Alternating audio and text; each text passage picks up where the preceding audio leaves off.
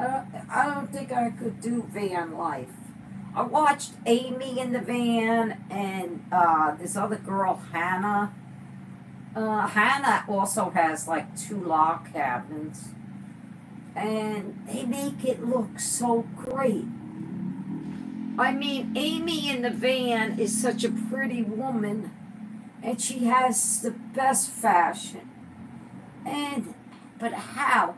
I don't know if it's fake or not that they make the video in the van. What's your opinions? Do they make it look all nice for that 20-minute video? And then after the 20-minute video is over, they go and drive their van to their house and laugh their asses off and say, oh well, I got another video, and they're in the comfort of a house.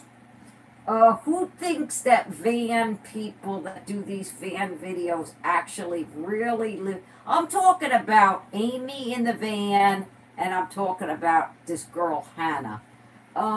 What do you think? Do you think it's true?